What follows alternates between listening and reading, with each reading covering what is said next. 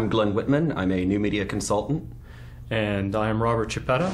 We use our science advisors in two ways. One is they'll find some interesting scientific principle. The other way is we'll say, we want to do this, go justify it scientifically. A lot of what's in our pilot and what you will see over the course of the series is extremely strange and bizarre. It's all based in some degree of reality. There are times at which an entire episode will be born out of some interesting article. And then there are other times that episodes will start with an emotional story that's in search of the fringy science that's going to make it cooler, going to make it specifically an episode of our show. Ultimately, it's a fantasy to some degree, but there's always some degree of truth. You will hopefully turn off your television and wonder if what you've just seen is possible. A woman pregnant to term was found alone outside the hospital.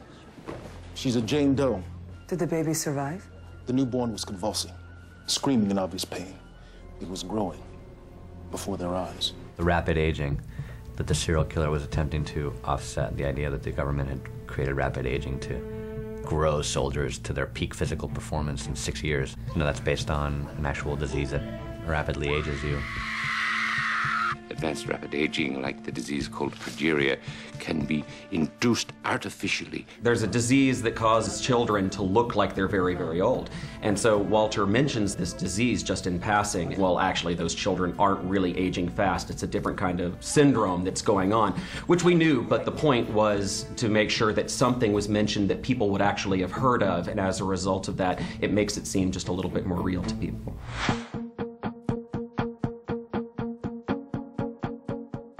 The idea that the final image seen by a dead person could be imprinted onto their retina is an idea that's been around as long as Jules Verne, if not before then. There was a scientist who, at some point many decades ago, was able to recover an image seen by a rabbit after death as a result of treating the rabbit's eyeball with some kind of a bromide solution. When you look at the sun or any bright scene, when you close your eyes, that scene appears in your eye kind of upside down, sometimes a refracted image. Retention of images, it's called. It's one of the reasons motion pictures work. This is the same theory is based upon this. It has arrived. To some extent, this is an episode that's meant to go beyond the science that even our incredibly brilliant people on the show know about. You know what it is, don't you? Why is it here? Why now? Scientists and the medical community, they are using MRIs, which exist, to read people's thoughts, brainwave patterns, and try to deduce from that what they're thinking about. And they've even found that they can predict some actions that people will take seconds before the person actually has the subjective experience of deciding to make that decision and then taking the action. The man in the woods, he knew me. And I don't know how, but he was inside my head. He knew what I was going to say before I said it. The latest theories of science in terms of, quantum theory and all that stuff is very much based on the observer and how an observer can change the reality of something. So the observer kind of started off as a sort of a scientific principle, and then it actually got narrowed down into actually being a person. In Power Hungry, we talked about the idea of a computer virus being able to jump to humans. And through needing that idea over and over again, we sort of came up with the idea of a character, Joseph, who would start waking up to this power of his to be able to actually control electronic or computer-driven devices. Listen, what the hell's the matter with you? They put me under some hypnosis, I don't know, and they said they were gonna realign the electrical impulses of my brain. It is true that human beings, as a result of the electrical activity in our brains, we do all have a very, very weak magnetic field around our heads, and that's in part what is sensed by an EEG. So the notion was, how can you amplify that? What science has made you, Joseph? You are special.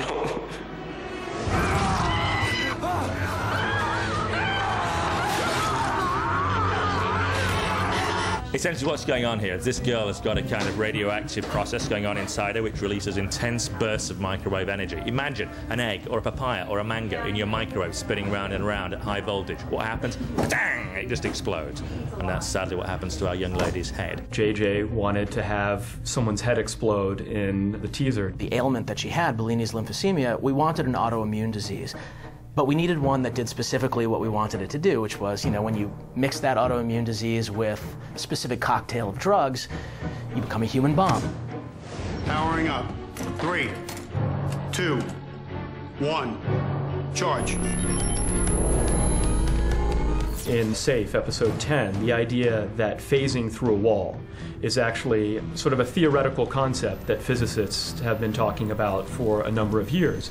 And the idea is that solid matter is actually mostly just empty space. And the reason that you can't go through a wall is that the atoms in that wall have created a force field that as you push against it, they push back against you as much as you're pushing. So here the idea was that our bad guys has used the equation that they found out in the episode 108, how to phase through a wall, how to push the atoms apart and slip past the atoms into the safe.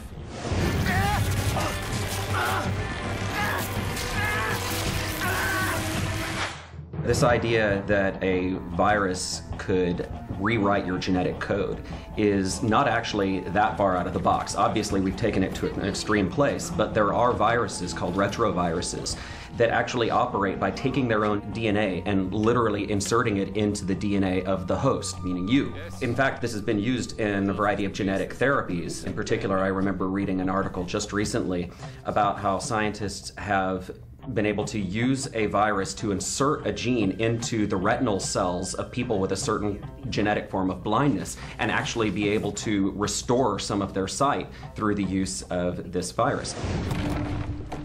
Walter, is that what you're going to use to read the boys' thoughts? Not to read them, my dear, to listen to them. Time magazine in this past year ran an article about the United States Army trying to build helmets for soldiers that would allow them to directly communicate with those soldiers, so that the soldier just thinks something and the commander can hear what they're thinking or transmit orders to soldiers out in the field. Think of it as creating artificial vocal cords. Right now, they're working on devices that are able to read your thoughts. He may also be sensitive to people's emotions. So are you saying that he's psychic? No, more a shark. There are, in fact, animals like sharks and rays which have a kind of electromagnetic sense, which allow them to kind of communicate with each other in a nonverbal way and to bring out or stimulate certain behaviors in other members of their species. Tell me you didn't open that door in there. Yeah, you bet I did. Get out. Now, all of you, get out. You should be arrested. Experimenting on animals is a crime. Somebody shut her up. Let's go. We love the episode Unleashed because in many ways that episode went back to some of the developments that have been taking place in science that were part of the inspiration for the show to begin with. In particular, transgenics, the notion that you could have organisms with genes from other species. That's science now. That is the reality. And in fact, the Nobel Prize in Chemistry last year went to 3 chemists who were able to isolate a gene from a glowing jellyfish. And this glowing jellyfish gene has been inserted in a variety of other animals, and it's been used in part for things like Huntington's disease research. For those of you just joining us, what you're looking at is the work of ZFT, terrorist organization responsible for at least a half a dozen biological attacks over the last several months. Everything we know thus far can be found in your packets, including a copy of their manifesto, which elucidates their ideology and their methods. Destruction by the advancement of technology. In The Road Not Taken, again, we were posed with trying to find a new and gruesome way to blow people up. They wanted to do pyrokinesis. They wanted to have someone spontaneously combust and burn up. So this is where we sort of leaned back into some of our mythology and came up with the idea that maybe something this person had been injected with as a child was coming back to haunt them. But the notion is some kind of a medical treatment that they were given allowed their brain to command vibrations that would take place. And it really is true that essentially what heat is vibration. So if your brain could cause some kind of a vibration to take place, eventually you could create enough heat to even create a flame. And if you haven't yet mastered pyrokinesis and the ability to excite molecules that are outside your body, well, then you're going to excite the ones inside your body and you're going to blow up, sadly. I posited in 1976 that it is possible to synchronize the fields of 2 distinct minds to allow the sharing of information across the unconscious state. We only want to tell things that have, at the very least, a large kernel of truth in them. Science right now is so beyond even our wildest imaginations that they'll pitch us stuff and we'll go, come on, nobody would believe that. And so we've actually found it quite easy to ground our craziest theories in hard science.